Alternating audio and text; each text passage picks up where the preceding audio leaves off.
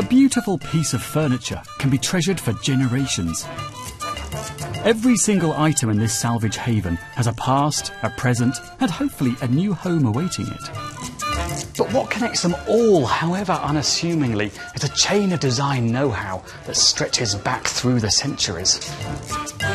Each table, chair, even a humble chest of drawers owes a debt to the craft and design ingenuity of those that came before. And in the right hands, the techniques used by artisans of the past can create and inspire the furniture of the future. A brand new gallery at the V&A aims to celebrate these techniques and reveal the many different ways in which furniture is actually made. To the untrained eye, it's often easier to be seduced by the surface than the secrets underneath. But with over 200 diverse pieces on display, this exhibition presents an explosion of ideas and innovations, ranging from a 3,500-year-old Egyptian table leg to pieces constructed by a 3D printer. I've invited 4 design graduates in the Royal College of Art to come and explore this collection and show me how some of the remarkable pieces here connect with what they do.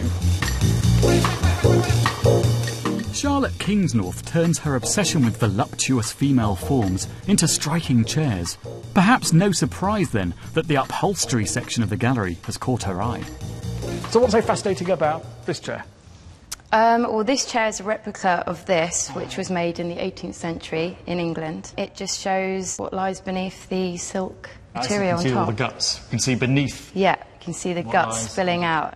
So how does seeing all of these different works from all the different periods, how does it sort of inform your work? Looking at each of these chairs, you know, I'm always thinking, oh, how could I just rip it apart and you know, maybe still use the same body parts, but, you know, rejumble it and create a new chair. Oscar Wanless and Atua Aparicio work together as Silo Studio and have a unique approach to casting, using one-off material moulds to create quirky tactile pieces. Here they've been drawn to more traditional examples of their technique. So, Oscar, Atua, hi there. You pick casting. Which bits have you picked out of all of these? We picked these 2 chairs. Why in particular these 2? This one because it's a very old way of molding metal. This technique it's been in use since the Bronze Age. Sand casting. Right, and how does that work? Sand casting? Sand casting essentially it's like making a sandcastle in reverse. So you have a hole which is made of sand, right, and then you pour liquid metal into that hole, and when the metal's cold, it has the shape of that hole that was made in sand. But we've also picked this chair as well because this shows kind of like a change in technology when this is made. Wood is controlled because it's at the end of the war. Aluminium is not controlled, and so it's an abundant kind of industrial material. And they were making metal casings of aluminium using die casting, which is a metal mould rather than sand now, which means that you can get many standardised objects. And that means you can make multiples very quickly. So how do these 2 chairs connect with what you do and how you work in casting? One thing that we really love about both these materials is they really show how it's been made. If you have a little bit of knowledge, you can see that they've been pressed into sand or that's been die cast. And that's something we really try and show in our work, is to show how it has been made. Our last designer is Sam Weller, who started his career in the pioneering world of industrial design. But his love of natural materials led him away from the computer and into the workshop. So it's somewhat ironic that he's been transfixed by the most cutting-edge object in the whole exhibition. So Sam, you've picked digital manufacture. Yes. The great future for design, or so I keep hearing. Yes. So why have you picked this piece? In comparison to a lot of the other objects here, this is very much the most contemporary piece for me. How does it work then? You'd build a 3D model in a virtual world on a computer, and then you essentially print that with this machine, which consists of a bath of resin, which reacts to ultraviolet light.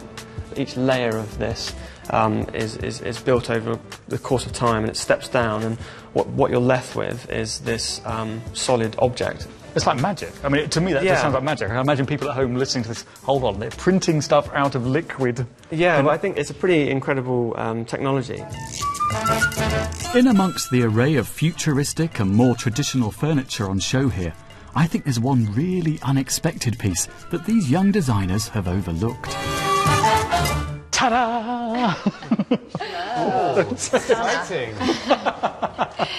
It's a piece of good old-fashioned IKEA furniture. What do you think? I mean, should it be here? IKEA is probably in most homes across the country, and so it's very relevant. I mean, I think the downside of IKEA furniture is that you buy it because it's cheap and you're furnishing a new flat, and then when you move on, you've got a bit more money, you know, people chuck them away. But it's an important point that, you know, it is actually about design as fashion, and it is, you know, a lot of it's kind of very cheaply done. Really, you do throw you know, it away. it's, you know, to design a piece of furniture that you would hand down in generations, that's something that I really look at and aspire to. Well, listen, thank you all very much for opening my eyes to some of the techniques. And Thank you. Thank you.